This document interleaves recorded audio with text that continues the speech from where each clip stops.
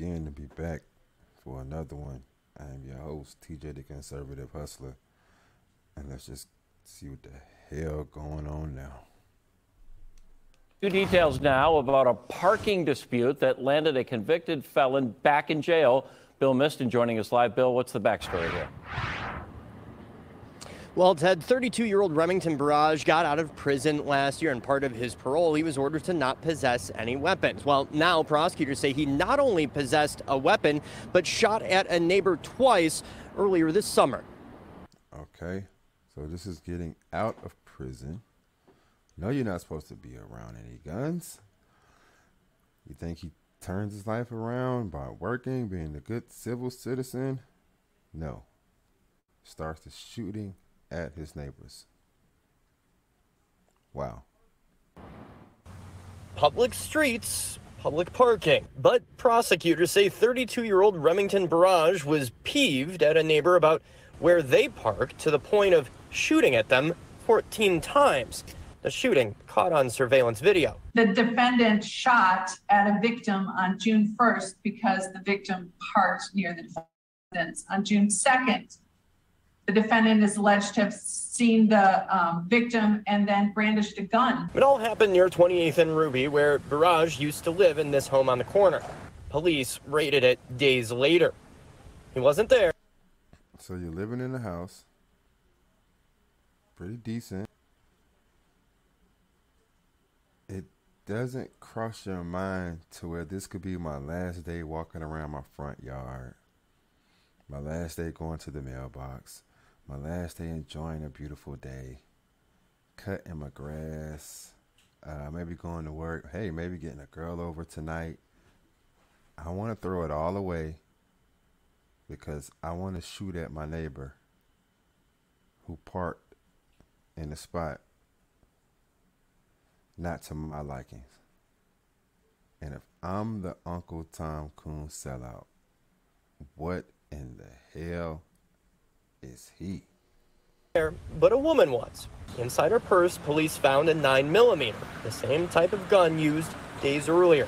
A month ago, prosecutors say Barrage approached the same neighbor. Kids overheard Barrage say he should have killed the person when he had the chance, and that Barrage was upset over having his house raided, saying it wasn't that serious, you didn't need to call the cops. The 14 shots were a warning. Could have kept it in the streets and shot back at me. So imagine that. This is the thinking where we at. He's sitting in the living room. Following you, and I know. Telling a brain dead girl who's with him how mad he is and that he should have killed her. The kids overhear this and now use that to incriminate him. Wow. Know where you work. The victim told police Barrage drove away, but not before pulling out a gun and firing. Barrage was booked into jail this week. He also has a DOC hold for his prior 2016 conviction of possession with intent to deal heroin. Prosecutors recommended $25,000 cash. No, I can't afford $25,000.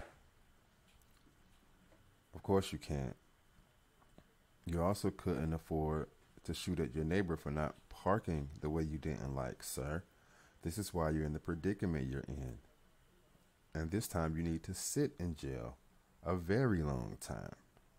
And this is what happens when you let violent animal thugs out on bond for getting caught up selling big bundles of heroin, running around with guns on them. They get out and commit more violent crime. Duh. Not your turn. This is a bail hearing. The commissioner set his bond at $25,000. I'm sure you cannot possess any guns. It's a really simple order, but so many people have trouble following it. Anytime you possess a gun, you're a walking Class G felony. There you go. You see? That's what you want walk around the community, though, right? You don't want nobody like me calling it out. But that's what you want walk around the community, huh? Okay. And if I'm the Uncle Tom Coon sellout, what the hell is he? Oh my goodness. 14 times? Picture having him as a damn neighbor. Oh man. Whew. They knew he was a nut job. They knew he was a nut job. It just wasn't his first time being a nut job. I just don't believe it. Good evening. Youngstown Police and the Youngstown Catholic Diocese are investigating after a young girl was found with a loaded gun on a school bus. Yeah, it happened Monday as the child was on her way home from school. Sydney Canty has been working this story. So, Sydney, what have police told you? Well, Derek, Youngstown police are saying that an 11-year-old girl had a gun on her inside of St. Joe. Don't let that just blow over your head either. 11. Okay? 11. Some of you badass kids are tormenting some of these kids so bad at 11 to make them feel safe. They think they have to bring a gun to school with them. Not just talk to a parent. Not just talk to somebody at school, another adult. Bring a gun. Wow. Joseph, the provider school, and on the school bus as well. It was discovered on the bus, though, when some students saw it. They notified the bus driver, and he decided to go and investigate himself. He found a Glock 43 with 4 bullets inside of the magazine, and at that point, he had to call the police. When they arrived, they investigated the young girl and asked her why she had the gun on her. She said she was tired of being picked on all of the time and that it was her mother's gun. That young girl was arraigned this afternoon. She's been charged with, arraigned on charges of a CCW charge, as well as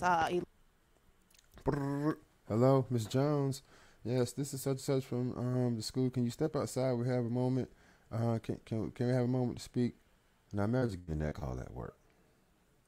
Not only is your baby in trouble at school, they got her in the office. They need to talk to you because they caught her with a gun. Okay? Talk to your kids. Check on your kids every day. Legal conveyance of a weapon on school property, 5th degree and 4th degree felonies here.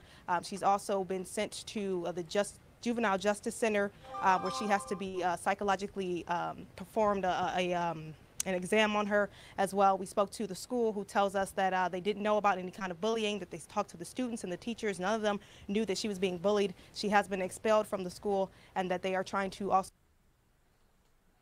Wow. Now she's all suspended. Life all thrown upside down. It could have been a good kid too, man. That's just what happens now when there's so many kids ganging up on one kid, assing around, won't leave the kid alone. Wow. Also get metal detectors as well. We did speak out or reach out to the child's mother, and we did not hear back from her. Madison? Check on your kids, people. Check on your kids, people. Wow, that's sad. 11?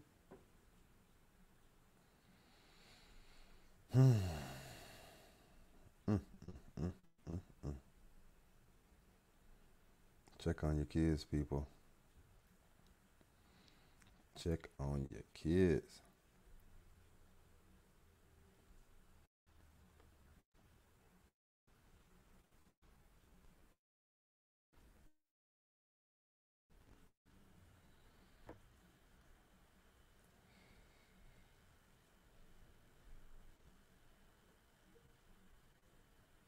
Tonight with an 11 call for action investigation. Police are asking you to look out for this man. Colorado Springs police say Kataji Hopkins stole money by. Look at her. Kataji Hopkins. Stealing money, huh? Us. Always us. Oh, look at me. Fresh. Got his little fit on. But the systemic pressures of racism made it. Stop that. Asking to make calls on people's cell phones. When handed the phone, police say he's transferring money from Venmo.